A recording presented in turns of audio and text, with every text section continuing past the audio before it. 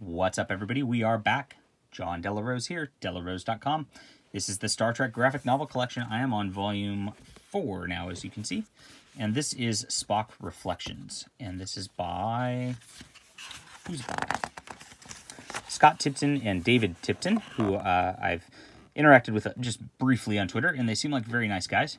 And they have like a old pop culture blog, or at least Scott does. It's pretty neat, and I want to look at that a little bit more. Layouts by David Messina, and a bunch of different people are kind of doing the inks and finishes. This is a tough one, and it is old Spock reflecting on his past for 4 issues. And so he's got this like thing where he's going to Earth and wants to warn them of something, and then he's going to go back to Romulus. And you actually get different eras where you see like this is Generations era, and then you see him like kind of as a kid, and you see him growing up and having problems. You see him at the beginning of the Enterprise with Captain Pike. And I'm skimming through this quickly because these are just a bunch of vignettes that are strung together by that future storyline where he's like on a ship heading back to Earth with this alien guy. And so there's a lot of just standing around and talking, and there's not a lot of drama to these old stories because they're just like nostalgic stories meant to hit your nostalgia points. There's a lot of Star Trek and Star Wars comics that kind of do this because they kind of just like add to the continuity or whatever to make it more full feeling. And I find it tough because, it's just like you're not... Unless you're like really super into the character and really know the history and timelines, you're really not going to be that into the story. That's what it is. So the concept makes it tough. These guys really know their Star Trek history from what you can tell because, like I said, you go back into all these time moments. It's like, oh, they nailed that character and that character and that character.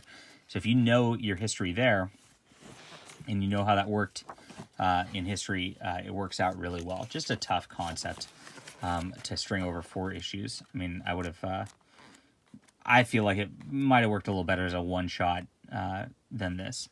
Art's okay. Like I said, it's a very flat expressions and lots of sitting around talking. So there's not a ton to it there. I think the coloring is a little on the bland side also, to where it kind of washes a lot of stuff out. It doesn't help out that much either. So it's there's nothing bad about it. It was okay. It's just like, unless you are just into that like history, there wasn't a ton of a plot there to really grip you through things. Now, very different with the Gold Key issue, and the reason I buy these is because the Gold Key Star Trek went for like 60-something issues, and there are no complete reprints of it except for in these graphic novel collections. So each one has 1 issue, and this one has a Planet of Quick Change. And Spock gets basically these aliens talking inside of his head, and they were vaporized for some reason by an asteroid, and they were Spock can make a chemical rocket to shoot at the planet to bring them all back, and they all just show up back. It's very bizarre and does not make a ton of sense. But I kind of love it, to be honest. It's just like this campy, weird stuff. They don't have a lot of, great Star Trek looks to them. You can barely tell that's Shatner. But, and of course, like the uniform's not quite right. They have weird backpacks and like Land Rovers and things like that because they didn't really have Star Trek fleshed out when they had the drawings of this. And then one bad alien guy refuses to get out of Spock's head, basically, and wants to just like kidnap the starship at the end of it, and they have to sedate him and get that thing out of him by doing some weird transporter experiment.